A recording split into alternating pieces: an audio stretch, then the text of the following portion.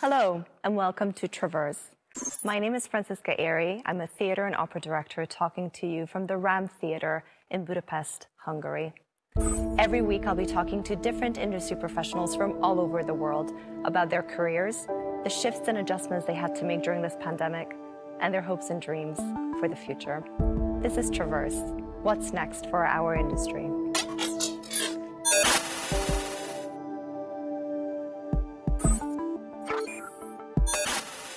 Today's guest is Ben Kidd, a Dublin-based theatre director. Together with Bush Moukarzel, they lead Dead Centre, a company that have created award-winning work in Dublin, London, Berlin, and Vienna, and have toured their shows to various places including New York, Hong Kong, Russia, China, and Australia.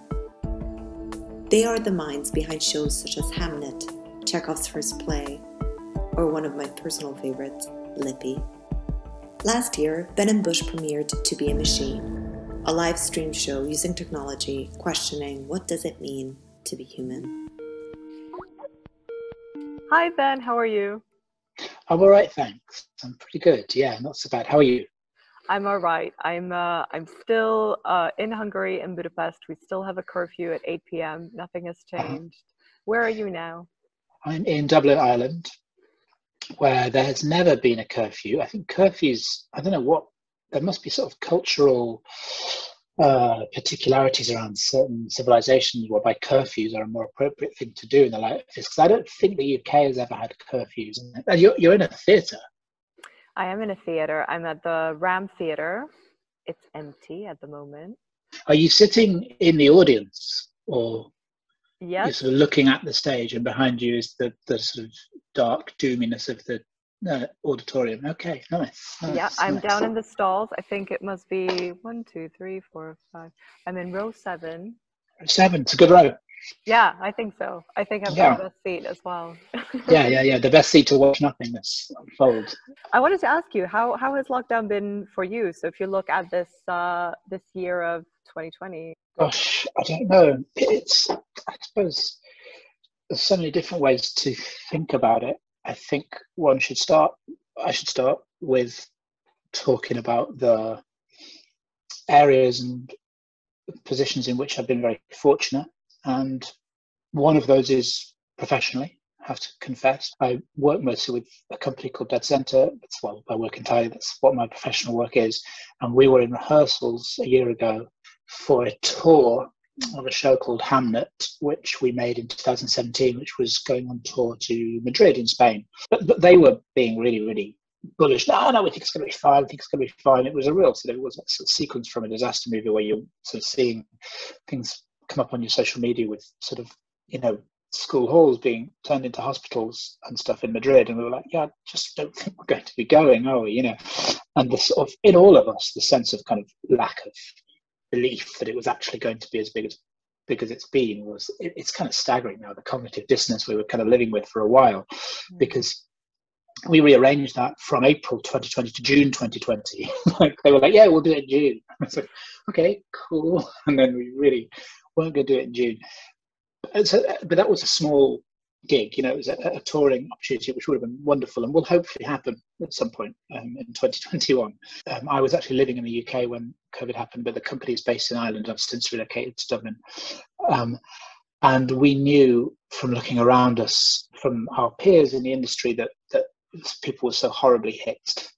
Ireland went into lockdown about a week or two before the UK, so it was kind of a kind of weird glimpse into the future. Well, the UK was still doing this strange kind of attempt to stave off the inevitable and stave off reality. We were immediately not too exposed because we didn't have anything going into production, but an opportunity came up for us to make a piece of work, and we were really nervous about doing that because it represented it was a project that we'd been looking at for ages, but it was very, very, very gentle, small, slow planning. And had COVID not happened, I don't think that project, it's a project which ended up being called Sphere Machine version 1.0, that project would never have made it to audiences until like 2022. That was the plan. We was very gentle, but an opportunity arose, and we were asked by Dublin Theatre Festival if we wanted to try and think about making something potentially for a streamed audience. And we definitely were not keen to, and didn't want to, and felt like we wouldn't be able to. But obviously the twin things of feeling like it's stupid to turn down the opportunity to try and think through the moment we're in, through one's work. It's so often one is annoyed at the inability to do that. You're making stuff and you think, what's this really doing for the world? What's it saying to the world? It could have been made at any time, ever. And this was going to be something whereby that challenge was kind of impossible to avoid. But also at a purely practical level, let's get a bunch of artists and practitioners paid, and let's get them back in a room making some work, and let's try now ourselves and our regular collaborators and new collaborators to sort of be doing something. And it was a real privilege. So we spent a lot of 2020 working on that project, premiering that project in October, September. And that project actually, goodness, I literally don't know. If you ask what it's all a blur, isn't it? I think I saw it. I think I saw it. December is when I saw it. Was it always going to be a streamed performance, To Be a Machine? The show is based on a book by a Dublin writer called Mark O'Connell, an Irish, a Dublin writer, Kilkenny writer called Mark O'Connell, who and we know Mark a little bit. We knew Mark a little bit socially, and we had planned to make something out of his book. And 2020, in fact, began with some small investigative workshops, just sitting around chatting, really, mostly with Bush and Mark and Jack, the performer who performed the piece. We didn't know what it was going to be. We were always interested in ways that the piece might speak to the themes of the book, which were around transhumanism and technology, and a drive to use technology to escape the limitations of our bodies. So it always had this sort of vague sense in it that there might be something in terms of its presentation that kind of played with or engaged with technology. But that sounds very vague, doesn't it? And Dublin Theatre Festival had to cancel everything in 2020. But Willie, who runs that festival, was very, very keen to not cancel the festival and to present a programme of work of some type. So he came to a bunch of different Irish companies and people and said, could you think of something that might either could be presented in a socially distanced way, or could be presented in a completely streamed way, or, excuse me, is something that could at the last minute kind of pivot to a stream in case, it all changed, And unsurprisingly, lots of people didn't want to use the work that they had spent a couple of years developing and in some ways, generated the funding for. Didn't want to spend that money on something, and they were right to do that, because what happened is when we were preparing that show in sort of August, September time, Dublin went into what I call level 5. I think it was actually level 4++ or something. And he had to cancel a couple of things that where people had said, okay, I'll do something socially distanced, and nothing was able to take place face to face.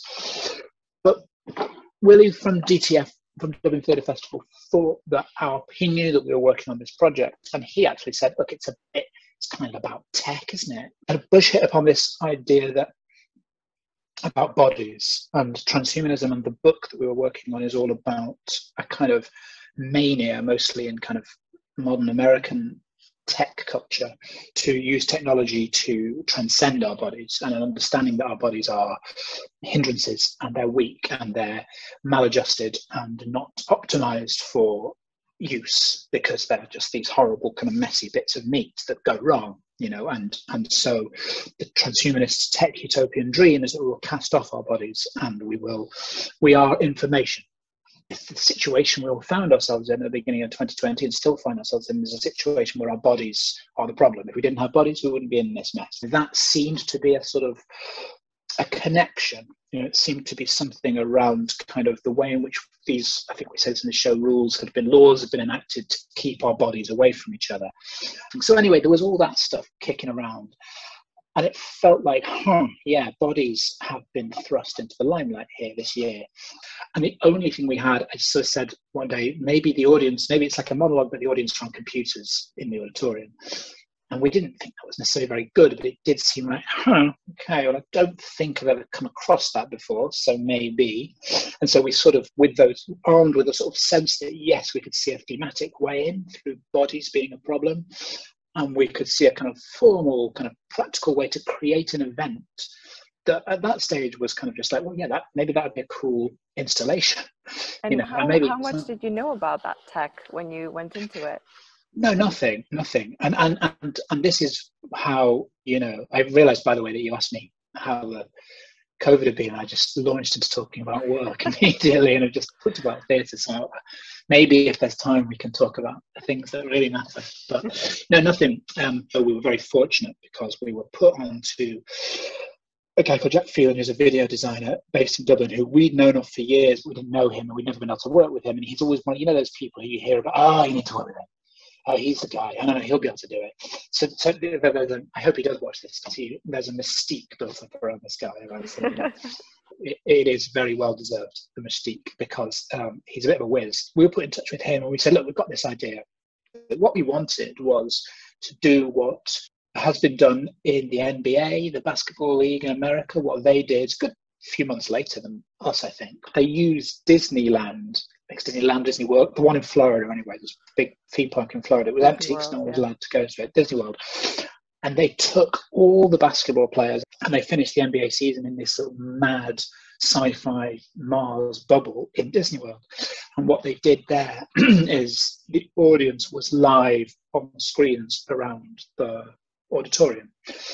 We wanted originally to do that. The initial idea was, you'll be live, it'll be like on a Zoom call, you'll be live and you'll be in the audience, and you'll see yourself every so often, and you'll be interacting live like you and I are now.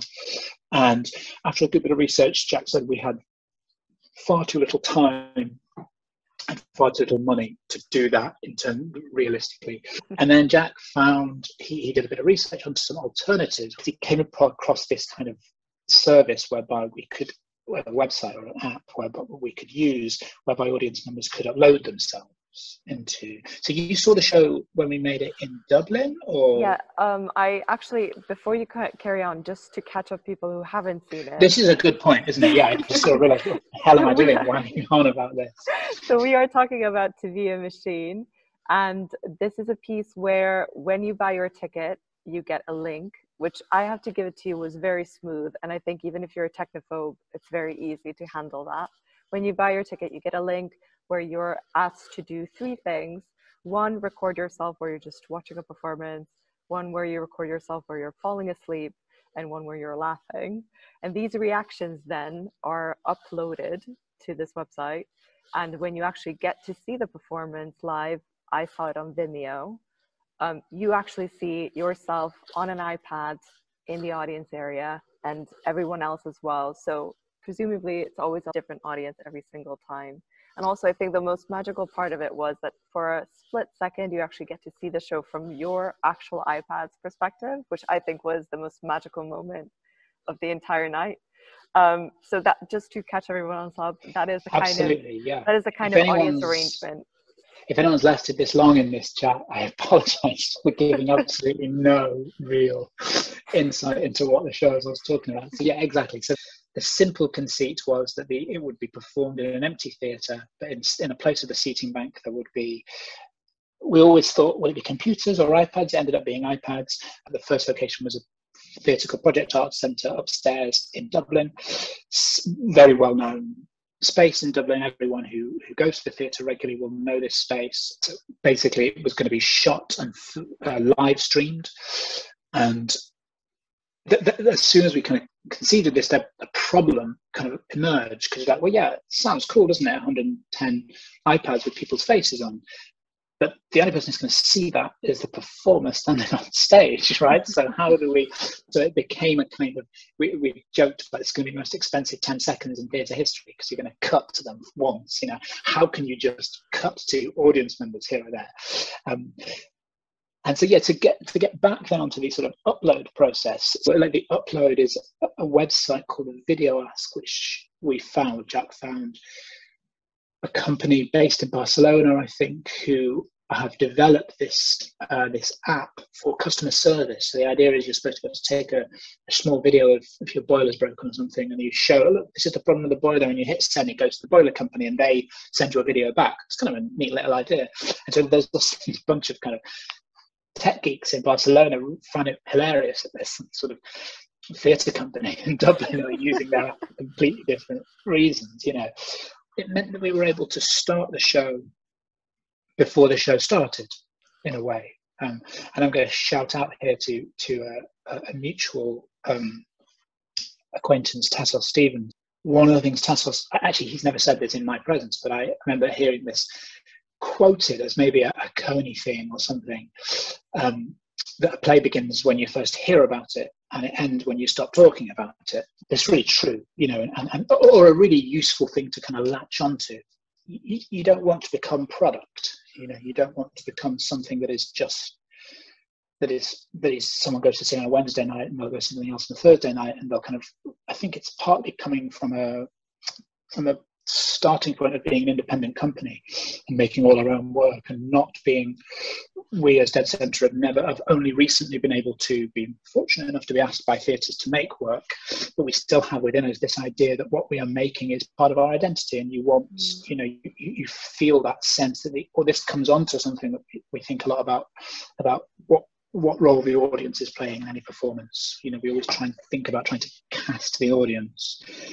And so this weird little upload thing was like, okay, so we could have Jack, the performer, could start talking to people on this app. Okay, so, you know, it's not a huge thing, but it's something, you know. And yeah, we use these 3 short films, as you say, in the piece. And the piece becomes really about the audience then, because as soon as you're standing in that room and looking at them when they're uploaded and installed, it's just really, really humbling, you know, and really nice. And I still think, unfortunately, that one day maybe we'll run it as an installation and people could just come and look at it, because the first time you ever hit go, for the first time you see the first sea of faces in the room, whoever's working on the show, you're just amazed, you know. It's just really entrancing, you know. So it became really apparent really clearly, really quickly, we're going to have to try and use the faces as much as possible in the show. And that is in a way the kind of the special thing about it, I think, because we were by that point quite well versed in stream theater. I would say there were a lot of streamed performances, or, you know, archived shows that were available online. And I think the communal experience of actually being present and being together was completely missing. I don't think anyone was really thinking about the audience side and like what actually is it like. And I mean, you guys had a lot of tricks up your sleeve. You know, there was a live chat that suddenly popped up. There were a lot of questions about whether this is actually being watched right now, which was incredible, because I think putting that kind of spotlight on me as an audience member and having that lack of trust maybe, and calling me an AI, made me very question my humanity in a way. So congratulations. And I actually wanted to ask you how much of that process was dependent on Jack Gleason, because it was very meta, wasn't it? He was very much talking about performing itself as transhumanism, almost being in someone else's skin. I think it was before we had any idea of doing it online. We had hit upon this, trying to look at the connections between uploading oneself and acting. Ray Kurzweil, who is the head of engineering at Google, who is featured in the book, encourages everybody to upload a memory to the cloud every day, envisaging a future in which we will one day be able to be completely reconstituted from all that data amassed in the cloud. And that might be able to be downloaded into a silicon body that will never die, or indeed might be able to just live in a body without a body, in some sort of disembodied existence. Really, really kind of mad stuff from incredibly intelligent men, usually almost always men. These are super, super bright people proposing things that really don't seem to hold much water. There's a really interesting moment at which transhumanist utopian scientific ideology starts to sound incredibly religious and incredibly faith-based. And it seemed like, what is the connection between that idea and the idea of uploading a character into an actor, you know? And so, yeah, Jack had always been the actor who was going to work with us on this project. And Jack is a fantastic actor and a very erudite and smart and sophisticated human being with a great brain on him. And he's also someone who Jack played a big part in the TV show Game of Thrones for many years. And as a result, after that show, did sort of step back from acting. It was something he did when he was quite young, kind of teenage years into his early adulthood, I think. And he's someone who is really willing to and incredibly articulate on the subject of discussing what that experience was like and what it was like to kind of be pretending to be somebody else and be very recognizable for that and what that kind of does to you, you know. And he was also incredibly keen to send himself up. You know, we were looking at all these people's faces in the audience and they actually did you see yourself, by the way? I did. I was tucked away in the third row, but I did see a little glimpse of myself. Saw a little glimpse. Yeah, well, I can get onto a bit of the sort of unfortunate practicalities of how it all worked in a little while, but it kind of what you realised was you were looking at these people, and these people no longer existed because they uploaded this 6 weeks ago in some cases, or 2 weeks ago, or maybe yesterday. But you know that thing about how when you look at the light from the sun, what you're seeing is actually whatever it is, 9 minutes ago or something. Like you're looking into the past because it takes that length of time to get here. And it was like we were looking, this laughter that this person had, that's a fossil, really. That's not actually real. And it added a sort of really strange sadness to it, which we kind of managed to lean into, hopefully a bit, to mirror with the sadness of the performer on their own. It's a really weird experience for the performer. We've done it with two different performers actually now, because we remade the show in the German language for a premiere in Vienna, and both performers have really expressed a kind of strangely disconcerting quality of performance that you have to try and achieve. When we were making the show with Jack originally, we definitely benefited from his incredible TV and film chops of being able to sort of stand, because it's camera work, it's all on the camera, and it requires a lot of trickery in terms of quite a lot of the show is pre-recorded when it's supposed to be live, and so there's a lot of continuity things, and he has to be standing in exactly the right place for that to sell, But at the same time, what we were trying to play with and what we were trying to kind of have fun with and meditate on was the experience that we all know of the monologue, the one person direct address kind of live kind of theatrical monologue, and to have that live connection with an audience. None of us have really been missing seeing a play. What we've been missing is being in a room with a whole bunch of people loving or hating a play. That seemed to be the thing that we wanted to do, is kind of ruminate on what had been lost, what could be gained back, and then hopefully what would never be gained back, but hopefully leave it open. Maybe we are going to do this more in the future. Maybe we will think differently about what we are. The book, To Be a Machinist, kind of eventually becomes a kind of meditation on what you want for the future of the human race largely depends on what you think a human is. The idea that you can make a play on a streamed play and it will be anything like as good assumes that humans are just information receivers and information givers, and whatever information you create from it doesn't really matter whether I'm watching in a room or watching on a screen. It's all still information, so it'll all still sort of be the same. And the scary thing is a large part of that is true. But we wanted to try and investigate the place in which it might not be true and the place in which it might be true. I think one of the the most profound lines in TV Machine is that you call theater the dying medium, which when I first heard it, I was like, no, theater geek, you just feeling so angry about that. And then I kind of understood the reasoning behind it. And I guess the liveness of it and the sharing of it is just different, isn't it?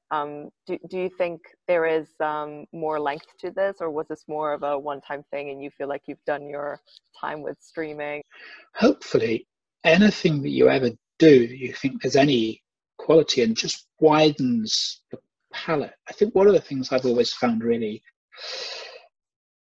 joyful about theatre is the fact that as a medium, it seems to me, and maybe I'm biased because I work in it and like it seems to be without limit.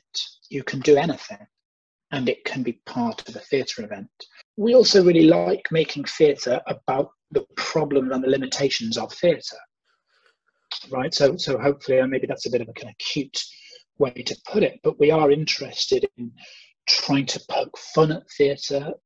The thing about theatre being a dying medium, I think, is it's an interesting litmus test, because I guess most people who watched the show probably thought the same as you about that line, But the fact is, most people in the world didn't watch the show, and most people in the world don't watch our shows, and most people in the world don't watch shows. So and one can be a bit too dramatic about that, because they're being a bit coy, a bit silly with that line in a way. But we're always we have to be conscious not to take theatre too seriously, and to understand the actual reality of where theatre exists in the consciousness and the culture for most people, and we play with that line about, we talk about theatre as a dying medium. He thinks that's true. It's the dying medium because it's a place where we all die together in real time, and that seems to be a kind of description of this, a description we're a bit more comfortable with, I suppose, of what has been lost. But the idea that we can all spend time together and die at exactly the same rate, every so often in a dark room, feels like a kind of more, it feels like something that kind of has been lost when we can't assemble in theatres. So we have applied to the Arts Council for some money and got it to buy some gear. We ran a workshop yesterday, or our sound and video designer did, and they're doing another one today on streaming, on live stream, DIY live streaming for people. We will be interested in building this into work going forward, I think, partly just because anything new is always fun. Theatre's a strange world where we redo old plays again and again and again. There surely is no other form. I suppose classical music, but there's not really any other form where it would make any sense to just do The View from a Bridge or whatever, or Hamlet again. That's the tension point at which theatre operates. You do the same thing again but new. You do it again but new, again but new, and that's a really interesting thing to do. But the new is something that's really important, I think. It's got to be said as well that, and this has been said many times, but we think anecdotally, from looking at the screens, frankly, that our audience was more diverse, was wider, was drawn from more places, obviously more geographical places. Around Ireland, people wouldn't come to Dublin Theatre Festival if they don't live in Dublin. They would, a lot of them, but they might not. Because the barriers to access are so much lower. And that's a huge thing. It's a massive thing. I mean, I think that coincided for us with Jack Gleeson performing it. He's quite well known, so that meant that the way the piece was communicated through the media was slightly different, and maybe reached a slightly different audience to one that we'd ever known before. Also, we were in the very fortunate position of being one of the only cultural events that could be attended at that time. So that helps. Does help, yeah. Never have we felt more connected with our audience than doing this show. Like, it was there's a sequence where Jack Phelan, the video designer, was really keen to just use the faces as much as possible. And we make we call them the carousels, these sequences where you just, text is going on and you just see people's faces, it flicks through 20, 30 people's faces. And I still think it's just profoundly moving just to see everyone's bedrooms or kitchens, or, you know, and also what they're doing when they're uploading this video. So they're kind of looking for the camera, and you just sort of glimpse these people in ways that we'd never have when we've made a show before. We've never had that kind of relationship with our audience. You sort of see them when they leave, see them when they arrive, bitch about them because they didn't like it, or they didn't laugh very much, or they're kind of old, or they're young, or they're all school kids, or, you know, oh, why did these people come?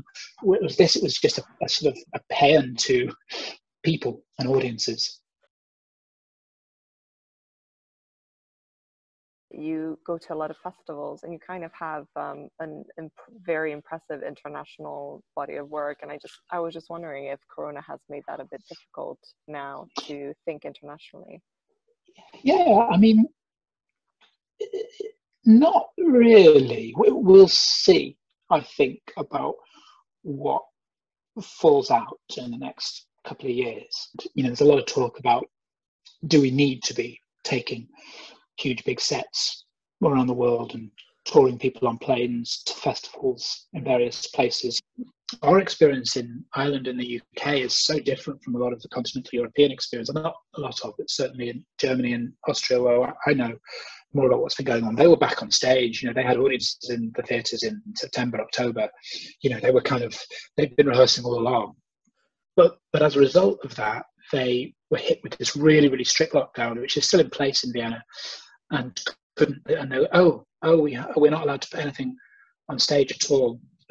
Shit. And I don't know much about producing houses in the UK and Ireland, to be honest, because we don't really work in them, so I don't really know much about them. But like, certainly that theatre in Vienna have this responsibility to show things to an audience all the time. Like, it's like the idea of being dark for them is just kind of, I think there's something mad with the Burg Theatre in Vienna, whereby it's constitutionally written into their, you know, rules of existing or something, that they have to play a different show on each of their stages every single night. It's to do with this kind of like, so they never have anything playing for even 2 nights. It's extraordinarily expensive and complicated system of people who are getting shows in and out on a daily basis. And they have this real kind of written into their constitution, this kind of cultural civic responsibility to kind of offer work to the people of Vienna. You know, it's kind of an old European bourgeois thing in a way, but hadn't put any effort into thinking about streaming because they didn't like it, and they thought, totally understandably, this is hell. It's the death of theatre. Theatre is about communal experiences in rooms, you know. And so we were asked to go, and we went, and we're very fortunate again to be in a rehearsal room and to be making a German version of that piece, which premiered on New Year's Eve. It's been interesting to see different reactions to it, depending on where a country is at in terms of its response to this whole crazy situation, and depending on what a country thinks theatre is as well. I think, weirdly enough, the Viennese audience, well, I say audience, actually, I mean critics, the Viennese critics were much more kind of sniffy about the idea of this being like, this shows us what we're missing in a bad way kind of thing. Right, and gotcha. What about you, Franciska? What do you think the prognosis is? What's the prognosis in Budapest? People are still rehearsing. Everything is masked. I made a show last summer. I had 2 weeks to think of something. This is the Hamlet piece, is it? This is the Hamlet, yeah, and it is fully socially distanced, so audiences and actors alike are apart. Apart from one scene, the fencing scene, where I allowed them to touch just for the final killing. Had to happen, but the fencing actually starts socially distanced as well, so we just foley it with some symbols. I totally feel you in the way that people were saying what we're missing, because I think a lot of not the audience, but the actors found it very, very difficult to not be in the same space with each other, to not be allowed to actually touch or get close.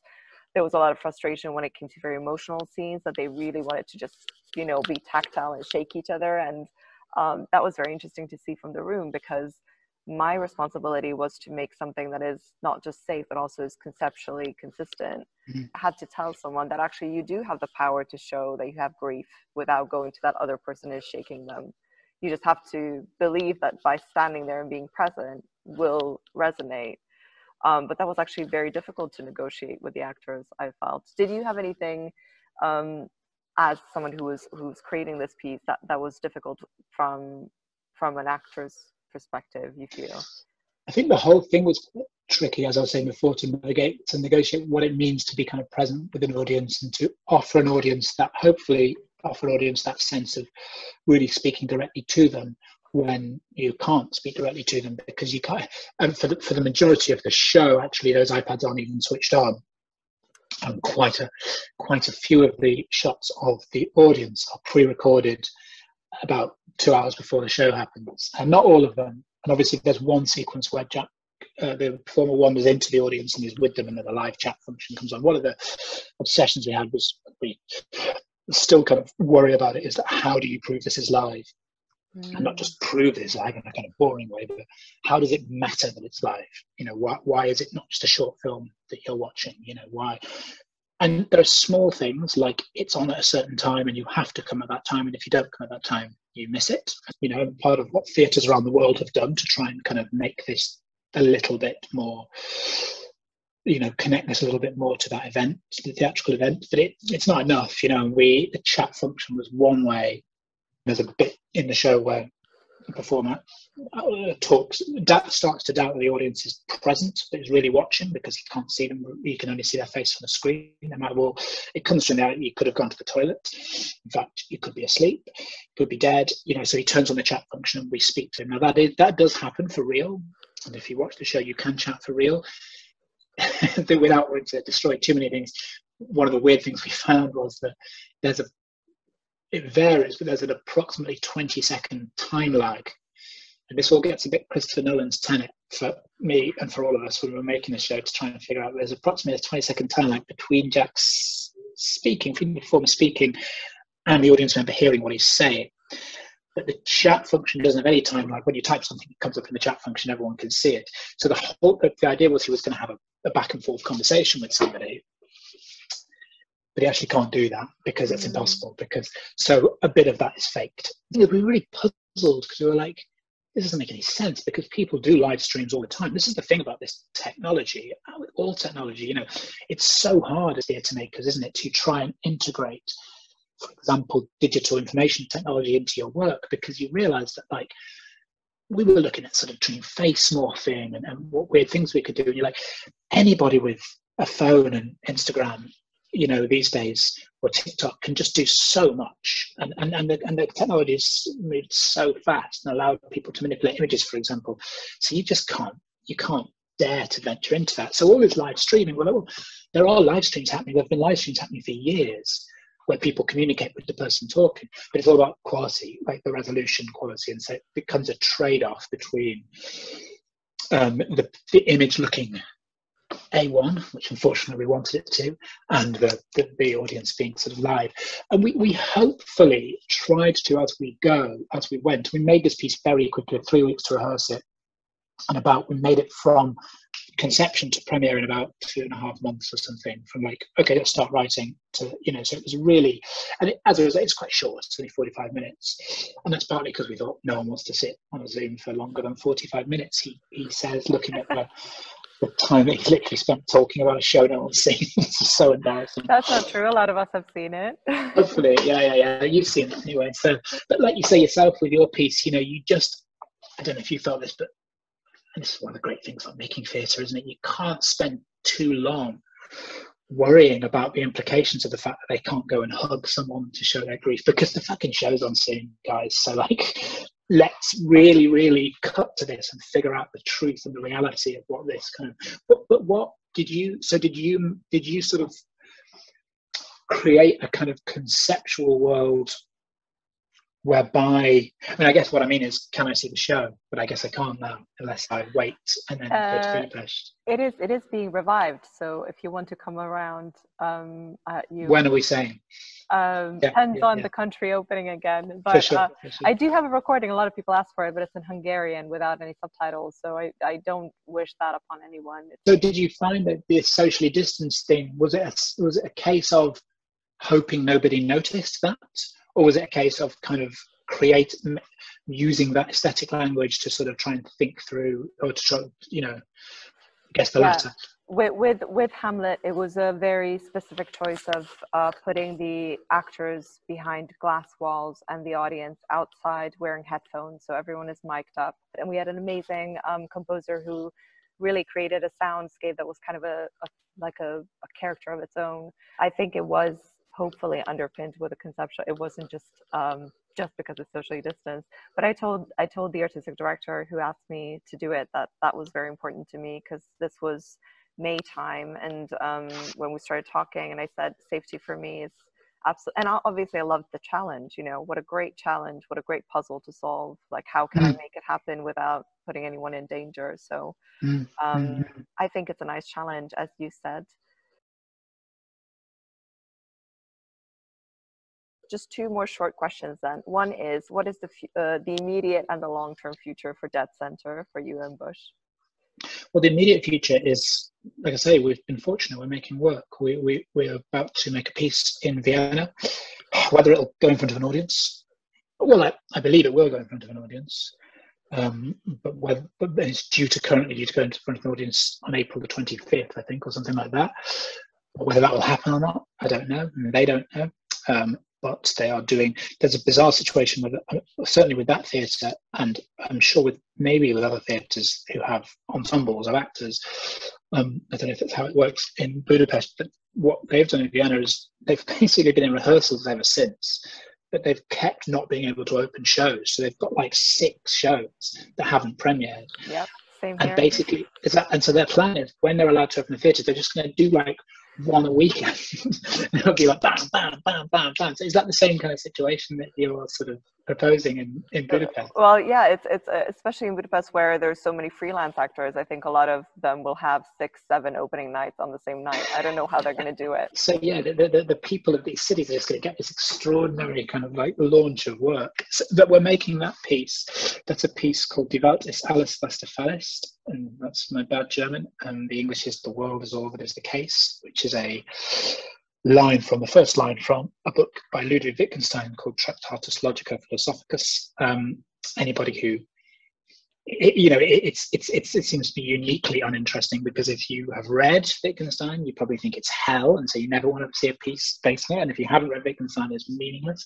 But it's a piece which takes as a sort of imaginative starting point this kind of strange and extraordinary book that Wittgenstein, the Austrian philosopher, wrote in 1920, no, earlier, I don't know. But it's not a piece. It's not going to be about philosophy. It's going to be a piece which attempts to think about how philosophy can help us to think about the world, and about tragedy, and about meaning, I guess. So that piece is currently being redrafted furiously, and is going to go into rehearsals next week. Start rehearsals at the end of next week. But to be a machine piece, we'll probably have a few more outings, maybe virtual outings at various festivals, depending on things. You just don't want to feel awful, because I'm sort of, obviously, in an ideal world, we never play that piece virtually again, ever. Of course. I'm very keen when we made it to call it To Be a Machine version 1.0, which was slightly a sort of silly tech joke, but also a very serious point that we will develop that piece and make a 2.0. Whether that 2.0 becomes something that is even more virtual, becomes a kind of app whereby you have your own show and you can star in it or something, whether we kind of move into that world, or whether we end up making something that allows audiences to congregate in a room, maybe robots on stage rather than in the crowd or something. For me, I don't want it to be harsh, but I think I've been so responsive to, even if it's theatres in faraway places, to theatres who've grasped the nettle and grasped the nettle or whatever, and tried to respond to the moment and make work happen, think about what work might be, and been very unimpressed by theatres who just seem to have kind of not. And that could mean anything. I'm not saying that everyone had to rush and try and make pieces about COVID, obviously not, and there is benefit to stopping and taking stock and thinking and taking time off. But at the same time, theatre has to take advantage of the fact that it's a quick form, that you can get it. You can fucking make Hamnet in 3 weeks or whatever. It's sort of weirdly possible. And it sounds like you made a really, really brilliant, innovative response. And that's responding to the world, isn't it? You know, and that's responding to how things feel. You know, God knows what this is going to feel like. We have a piece in this development that's about intimacy and about sex and touch and how those things are experienced on stage and in real life, and it's just not really going to be feasible to do this year. But yeah, long term, God knows, I don't know. Keep struggling to try and do it, and if it keeps just about paying the bills, then you're just stuck in it, aren't you? And then one day you'll wake up and wonder why you didn't do something different with your life, I guess. But I don't know. I think a lot of us are very grateful that you didn't do something else with your life. Listen, well, it's really nice that you were able to catch the show, Franciska. Really nice that you were able to just about see yourself on. So if I'd known you beforehand, and this is an awful secret, we can put people in better seats. You know, we don't want to have to, because we want it to be a situation where everyone gets equal. But there's all sorts of ins and outs about how people get seen.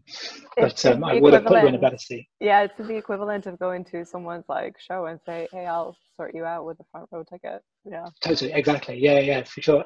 I think it's actually kind of nice that people have the nicest time, I think, when, like you go, I'm not fucking in it. This is bullshit, isn't it? Oh, no, there I am. It's not bullshit. And the other really nice thing that happened, certainly in Dublin, is people spotted each other. And so you saw people on social media afterwards saying kind of like, hey, so-and-so, I saw you at the theatre tonight. You were at Dead Centre show. You know what I mean? And yeah, it happened to me. I did that.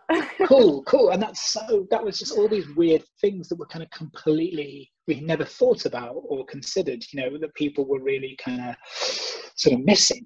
But thank you so much for asking, and thanks for watching the show and for engaging in the show. It was a much lonelier experience than making a lot of shows are, because the show would finish every night. We were making it in such extreme conditions. We had to go within 2 meters of each other. We all had to wear the full masks at all times. We weren't allowed to have a drink in the theatre afterwards. We had to walk out into the streets. There was no pubs open. We had to just walk home every night. And it was so horrible. There was no audience. You realise how. So to have people like yourself kind of reaching out and saying they connected with it is really heartening and really nice and really, really joyful. So thank you.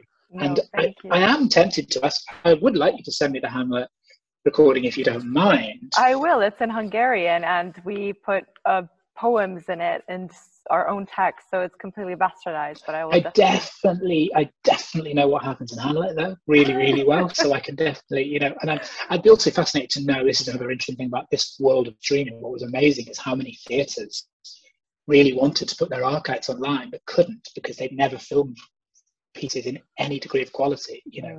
And we've always from day one filmed our work. Bush inherited this from other company he'd worked with, who work on the traveling festival circuit. Film your work as well as you possibly can. It's more important, like, cancel a performance to film the show, because it's the most important thing. Well, look, I'd love to see it, so I'll send it to you. I only have one more question for you, Ben. This is what I ask from every guest at the end of our talk. You mentioned that I'm in an auditorium and it's empty.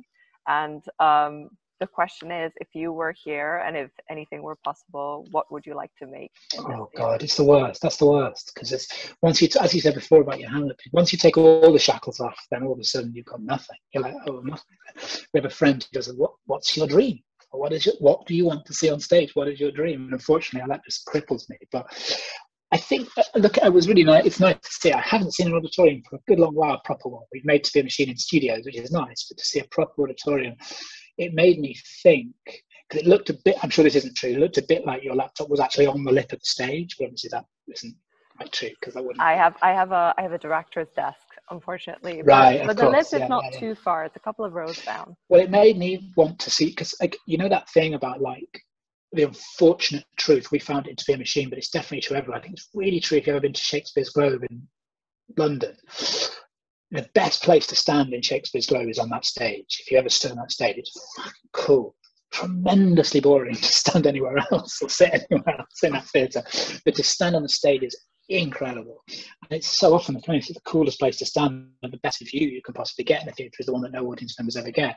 So I would say, this is a cheat, it just occurred to me, and you were saying that we wanted to do this in a show previously. We didn't do it because we couldn't afford it, couldn't figure out how to do it.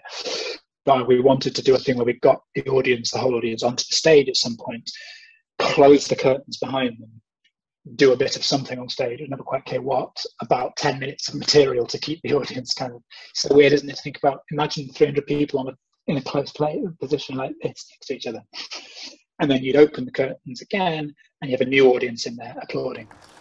That you'd sort of get, and we did get a little bit down the road of figuring out how we tested that with like 30 people in a studio, and it sort of worked, but it was never feasible. But it's still something I'd love to do, and I'd like looking at the auditorium. You'd want to give an audience a chance to be on the stage and look out and see what it's like to have, I don't know how many people can sit in that theatre, but to have hundreds of people applauding them or bow or giving them a standing ovation, just like, we should do that for the audience, especially for us for To Be Machine.